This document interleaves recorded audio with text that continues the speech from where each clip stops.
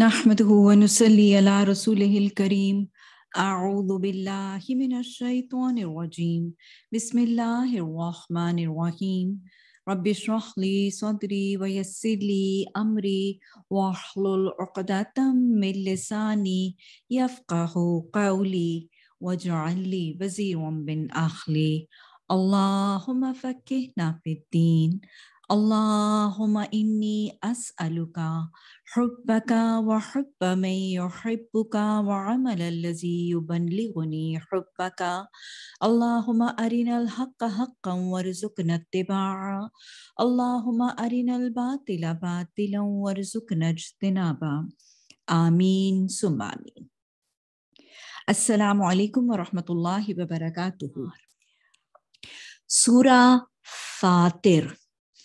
It is a surah which was revealed in Makkah. It is also known as Surah Malaika, having 45 verses, 5 stanzas, and being the 35th by the order of arrangement. The name of the surah comes from the word Fatir, where Allah is explaining an attribute just in the first verse of the surah.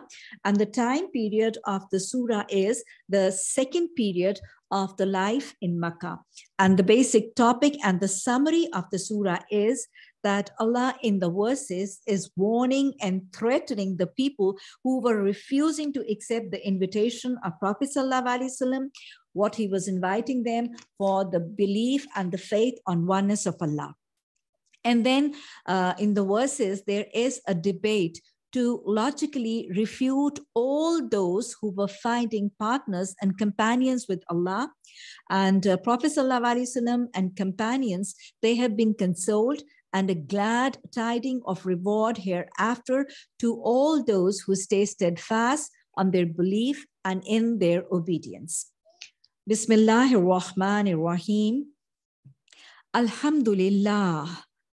Alhamdulillahi fatiris samawati wal ardi ja'ilil malaikati rusulan uli ajnahatim mathna wa thulatha wa ruba'a yazidu fil khalqi ma yasha'u inna allaha ala kulli shay'in qadir. All praise is due to Allah, creator of the heavens and the earth, who made the angels messengers having wings, 2 or 3 or 4. He increases in creation whatever he wills. Indeed, Allah is over all things competent. So this is another surah which is starting with Alhamdulillah and giving the message and reminders of remembrance of Allah, gratitude to Allah, humbleness to Allah, and staying patient in the obedience and the path of Jannah. So now here, Allah is mentioning about angels, because belief on angels is an article of belief and an article of faith. Without believing in angels, our belief will not be completed and perfected. But believing in angels is not just believing in their existence. We need to believe in angels, knowing all their manners, all their properties and all their creation and all about their qualities and their behaviors. So here Allah subhanahu wa ta'ala is talking about the angels who are the obedient servants of Allah. They were the first beings to be created, and they were created, as we learn from the traditions, they were created by Nur. They were created from Nur, or the light of Allah, and they were created before the creation of jinns and humans. They are obedient, for it is in their instinct. They cannot err. They do not disobey. And to disobey or err is not instinctive for them. As Allah says in Quran, يَفْعَلُونَ مَا يُؤْمِرُونَ. They do as they are ordered, so they just do not disobey. And they glorify Allah, they remember Allah, they are very frequent and excessive in the exaltations of Allah. they are abundant, and they continuously are exalting and glorifying Allah. And the verse which they use and they recite to glorify and exalt their Lord is Subhanallah, bihamdihi, Subhanallah al-Azim. And as Allah has mentioned themselves, they said themselves, Nahnu nusabbihu bihamdika wa nuqaddisu lak, that Allah subhanahu wa ta'ala, we glorify you and we praise you. So why do you need to create Adam alayhi salam and a superior being? And then we learn that they prostrate, and they very frequently prostrate to Allah subhanahu wa ta'ala. As we learn from a tradition that Prophet sallallahu alaihi wasallam was sitting with his companions, and then he asked that, what I am hearing, do you hear that also? The companions answered that they did not. And then he said that Prophet sallallahu alaihi wasallam said that I have heard the heavens creaking. And he said that it should creak, for there is no space of 4 fingers in the heavens where there is an angel not prostrating. So they very frequently prostrate to Allah subhanahu wa ta'ala. And then we also learn that they make tawaf. They make tawaf and they go around the Bayt al-Ma'mur, the house which is immediately above Khana Kaaba in the 7th heaven. And we also learn from traditions that there are 70,000 angels who go around and make tawaf of Bayt al-Ma'mur. And an angel who has done tawaf of Bayt al-Ma'mur once has not got the second chance. So how plenty in number, how numerous the angels are. And then we also learn, we learn from the Quran that they run about and they very speedily move about in the universe, administrating and organizing the various systems of the universe to obey and to conduct the orders of Allah. And we know that they are specified angels for different creations of the universe. Like there's the angel of the clouds and the rains. There are angels specified for supervising and controlling the rivers and the oceans and the winds and the mountains. And then there are the angels of birth and the angels of death. And there are specific angels we learn about from Quran and Hadith. They are mentioned. The leader of angels is Hazrat Jibreel alayhi salam, and he used to do what? He used to bring the revelations of Allah subhanahu wa ta'ala to the prophets and messengers of Allah. And he is the strongest and he is the leader of angels. And then the angel of death, Hazrat Israel. And then the angel of rain, Hazrat Mikael. The angel who is going to blow in the trumpet on the day of judgment is Hazrat Israfil. The recording angels have been called as Karaman Katibin in Quran. The questioning angels who the person will meet in the grave have been reported as, in true traditions, as Munkir and Nakir. And then the angels, the blind and the deaf angels of torments of the grave.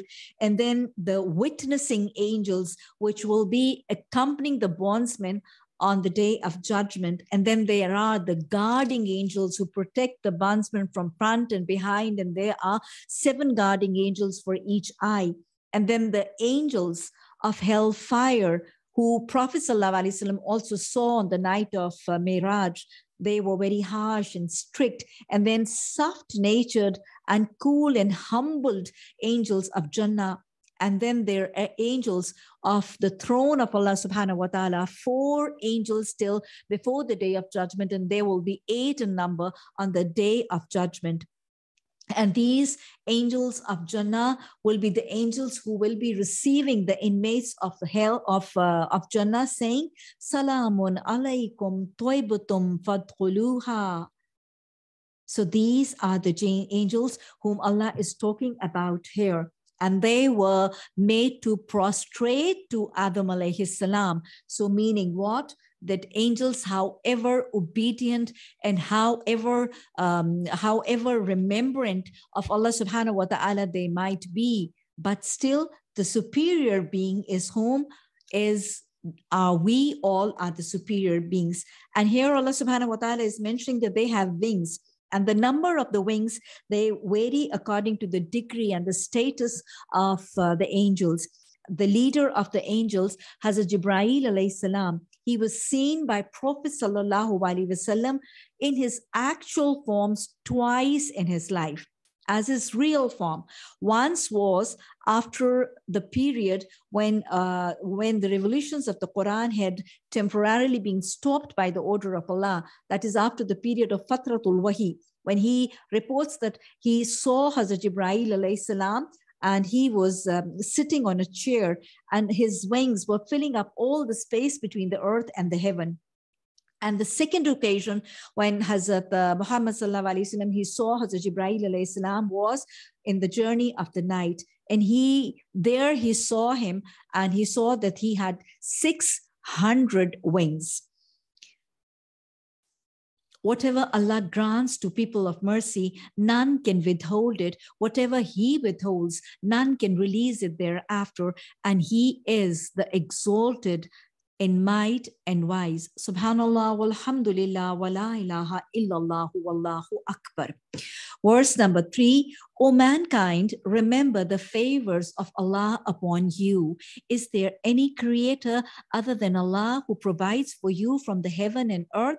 There is no deity except Him. So how are you deluded?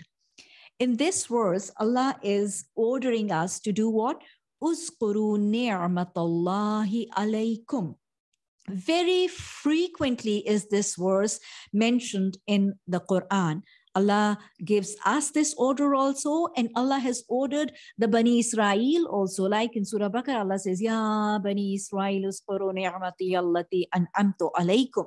This is very frequently ordered. Allah ordered the Bani Israel, and very frequently Allah orders all of us, the reciters of Quran also. So whenever this verse comes, what do we need to do? Allah is saying, remember the blessings Allah subhanahu wa ta'ala has given you. So the first order which we learn from this is gratitude. Remember the blessings Allah has showered upon you. So stay grateful. The order is of gratitude. The second order which we can learn or acquire from this is that Allah is saying, Uskuru, mention your blessings. Mention your blessings. Keep on talking about your blessings. This is why. Not for the purpose of showing off or to display or to demonstrate or exhibit your blessings, but to give a reminder of gratitude to others. And then, uskuru ni'mati allati an'amtu alaykum means what? Remember your blessings. Remember what you have been blessed for. But do not just try to keep on talking about and mentioning about and all the time remembering in your mind and in your hearts what you are deprived of, so that you just keep on cribbing and grumbling and howling and getting upset and anxious and tense. Rather than remembering what you are deprived of, remember what you are blessed of. As Allah subhanahu wa ta'ala says, فَاسْقُرُونِي أَسْقُرْكُمْ وَاشْكُرُوا لِي وَلَا تَكْفُرُونِي. And another thing which we derive from this verse is that Allah says, remember and look at your own blessings. Ni'mati allati an'amtu alaykum, which we have blessed on you. So means what? That Allah is ordering all of us that remember the blessings which Allah has blessed you with. Do not go around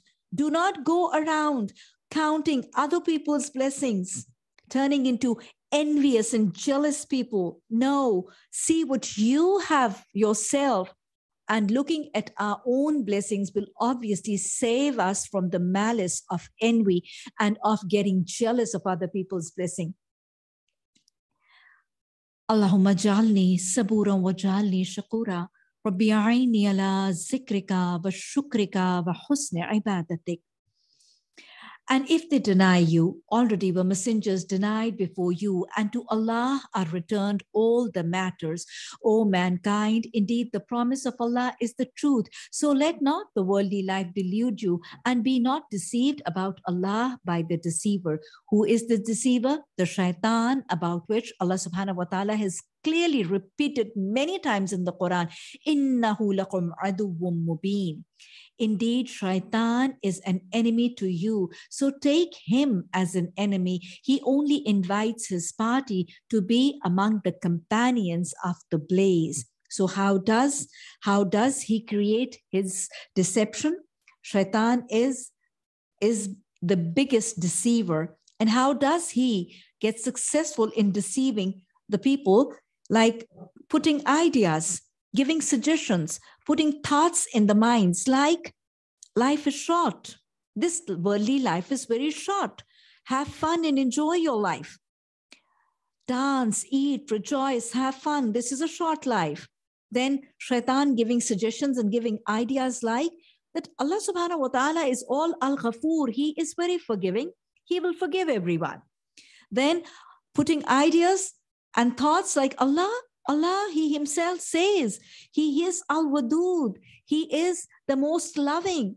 How will he, who loves the bondsman more than the parents, how will he, al-Wadud, throw his bondsman in hellfire? No, he's not going to do that. You're all going to get away with hellfire. Then he comes up and suggests, you can enjoy in your youth and you can seek forgiveness in your old age. Commit a sin and then seek forgiveness. This was exact what he suggested the brothers of Yusuf when they were planning to throw Yusuf alayhi salam in the well.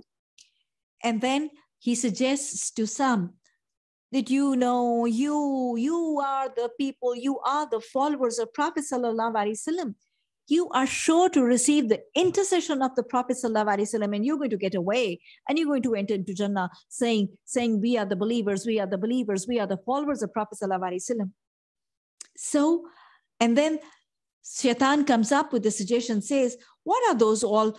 There are so many around you who are committing all these sins. What are they going to do on the day of judgment? What they are going to do on the day of judgment, you can also do the same. ربي أعوذ بك من همزات الشياطين وأعوذ بك ربي أن يحضروني أعوذ بالله من الشيطان الرجيم. Verse number 7, those who disbelieve will have a severe punishment, and those who believe and do righteous deeds will have forgiveness and a great reward. So for the great reward of Jannah and for forgiveness from Allah subhanahu wa ta'ala, we need what? We need belief as well as righteous deeds, iman and amal salihah. Then the one to whom the evil of his deed has been made attractive, by whom? By the deceiver, by the aduw mubin, has been made attractive. So he considers it good, like the one who is rightly guided. For indeed, Allah sends astray whom He wills and guides whom He wills. So do not let yourself perish over them in regret. Indeed, Allah is knowing of what they do. And it is Allah who sends the winds, and they stir the clouds, and we drive them to a dead land and give life thereby to the earth after its lifelessness. Thus is the resurrection. Whoever desires honor through power, then to Allah belongs all the honor. To Him ascends good speech, and righteous work raises it. But they who plot evil deeds will have a severe punishment, and the plotting of those, it will perish. So now here in this verse, Allah subhanahu wa ta'ala is mentioning that there are going to be certain things which will ascend to the heavens, which will ascend to the throne of Allah subhanahu wa ta'ala. And then mentioning that there will be certain things which will ascend the heavens, Allah mentions that there will be two things which will help them rise and ascend. So what are the things which will ascend? What rises to the heavens? Number one, the souls, all the souls of the deceased. After the soul departs from the body, it ascends. Second, the supplications of the bondsmen, they rise and they ascend to the heavens and to the throne of Allah subhanahu wa ta'ala. And third is all the seeking of forgiveness and supplicating as for repentance is what has to ascend. We want them to ascend to the throne of Allah. Now, all these three things will be assisted and will be promoted in their ascent and in their rising by two. Number one will be the first formula of faith, kalimatin tayyibatin, the first formula of faith, and the second will be the good, the pious, or the righteous deeds. We do learn regarding the souls entering the heaven that to enter the Jannah, the souls will enter the Jannah, and the souls will be made to enter the Jannah and made to reside in the Illijin. Will be what? Will be because purely and solely because of faith, because of belief, and because of the pious and the righteous deeds. Nothing more than that and nothing short of that. Allah says in Quran, Innal abrara lafi illiyin, wama adraka ma illiyun, kitabum marqum. Similarly, all the supplications, and even the supplication when we are repenting, or we are asking for forgiveness, is what? It is a form of supplication. So for all the supplication, the doors of heaven open and they ascend to the throne of Allah when they are followed by virtuous, righteous, pious deeds. Like the supplications, which inshallah I will be talking in Surah Al-Mu'min in detail, but supplications, they are heard, they are accepted, they are granted when they are made after the recitation of Quran, when they are made during prostration, during salah, while we are standing and reciting in our salah, after the farad salah, or after the completion of salah, after the Friday salah, after or in the salah of the tahajjud.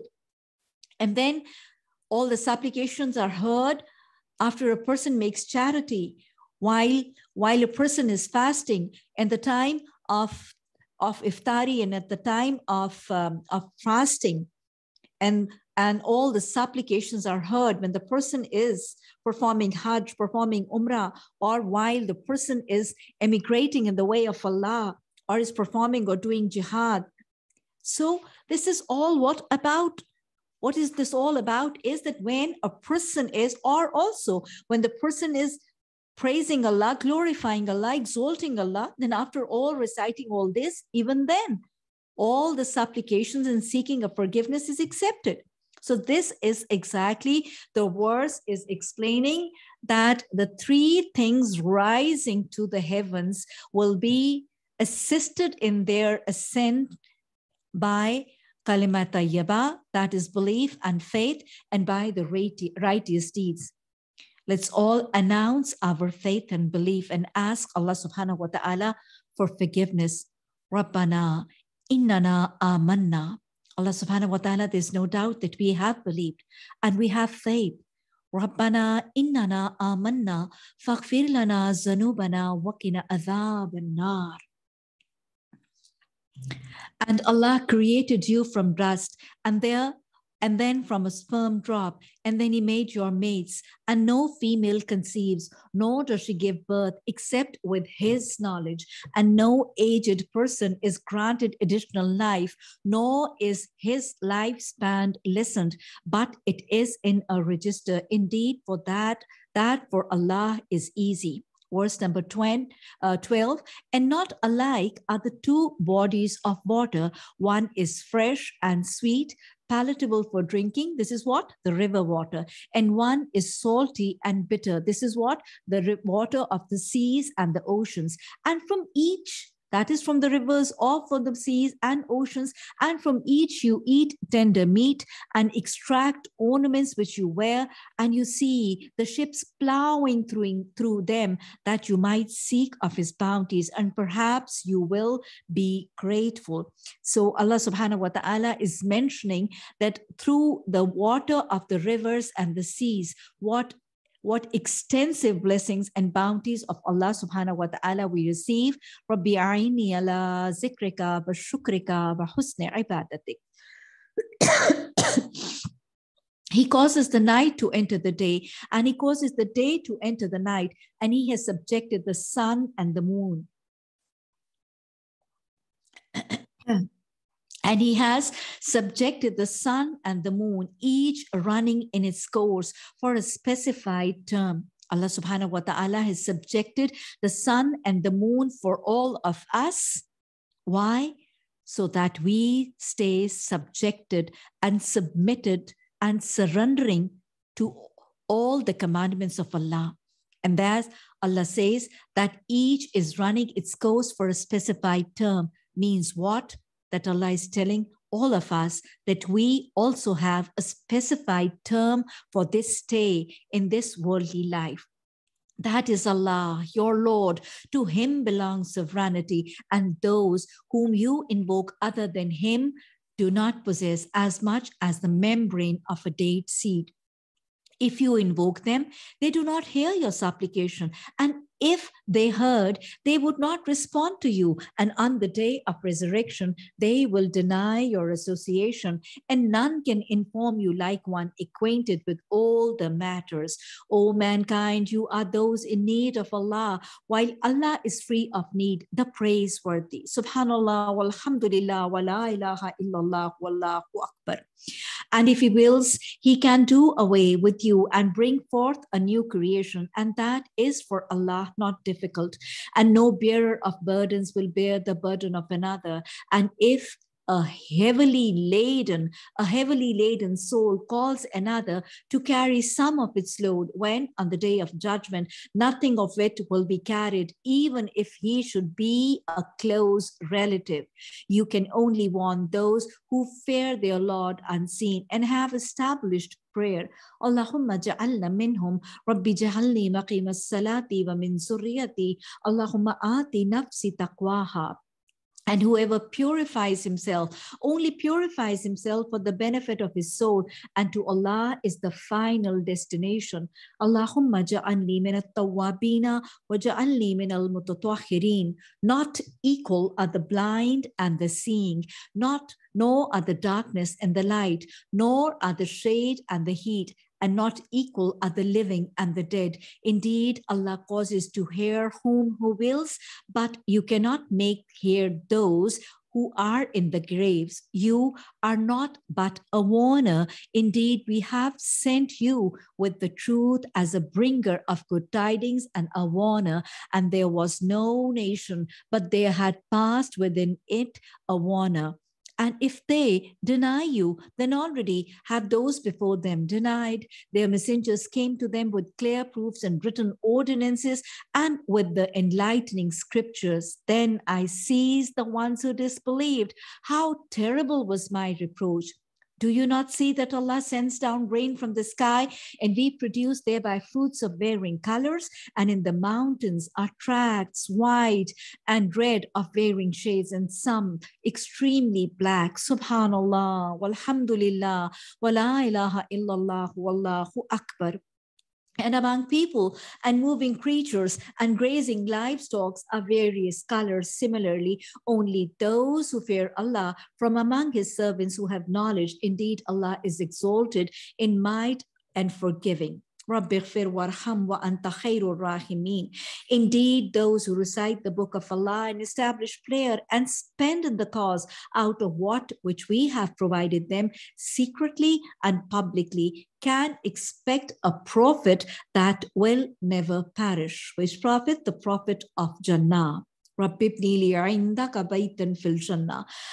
we may give them in full their rewards and increase for them of His bounty. Indeed, He is forgiving and appreciative, and that which we have revealed to you of the book is truth, confirming what was before it. Indeed, Allah of His servants is acquainted and seeing. Then we cause to inherit the book those we have chosen of our servants, and among them is he who wrongs himself, and among them is he who is moderate, and among them is he who is foremost in good deeds by the permission of Allah. Allah make us one of these. That inheritance is what is the great bounty. And for them are gardens of perpetual residence, which they will enter. They will be adorned therein with bracelets of gold and pearls, and their garments therein will be of silk. So here Allah subhanahu wa ta'ala is mentioning the reward of all those who were what? Who were doing fastabiqul khairat, and who were doing good deeds by the orders of Allah. They will be adorned with what? With bracelets of gold and silver and pearls. Hadith tells us that all these bracelets and all these adornments and jewelries of the Jannah, they will be made to wear till the parts of the body till where the water of the wudu has reached. So till where the water of the wudu has reached out, these parts of the body will shine out, and Prophet ﷺ will recognize them and give them the water of the Hawd of Qasr, and then he will intercede for them. And now when they will enter into Jannah, this wudu will lead to what? Of letting them being adorned with all forms of ornaments of gold and silver till the water had reached their parts of body. Realizing all this and learning about all these verses and traditions from Prophet ﷺ, you know what the companions used to do was that while they were washing their arms, they used to wash them well above their elbow, like washing half of their upper arm as well. And when they were washing their feet up to their ankles, they did not stay till the ankles. They used to wash like half of their shins also, desirous of all these extended ornaments of Jannah.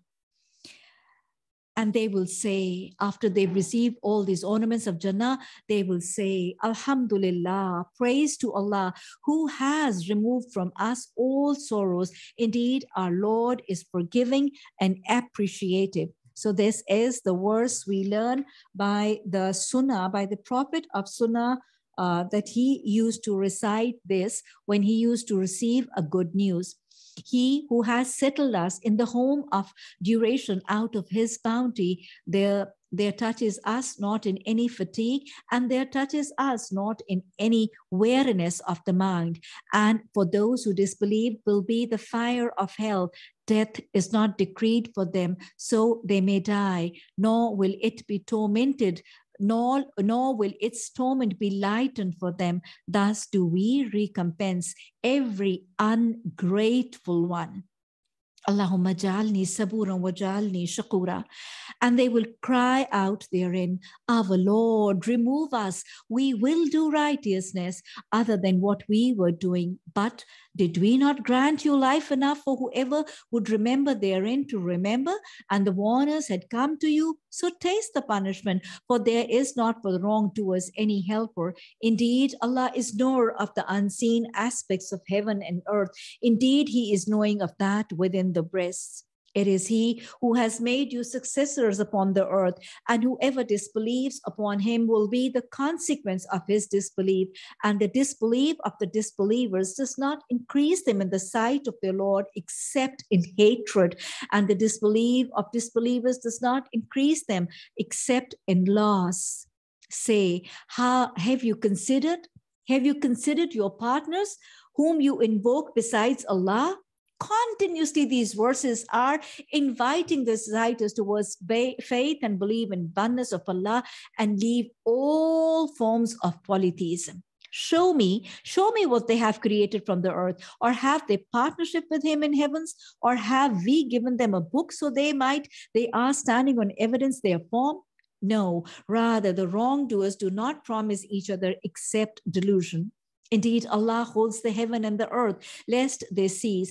And if they should cease, no one could hold them in place after Him. Indeed, He is forbearing and forgiving. And they swore by Allah their strongest oaths that if a warner came to them, they would be more guided than any one of the previous nations. But when a warner came to them, it did not increase them except in aversion. Why? Due to arrogance in the land and plotting of evil, but the evil plotting does not encompass except its own people. Then do they await except the way of the former people? But you will never find in the way of Allah any change, and you will never find in the way of Allah any alteration. Have they not traveled through the land and observed how was the end of those before them? And they were greater than them in power, but Allah is not to be caused failure by anything in the heaven or on the earth. Indeed, He is ever knowing and competent.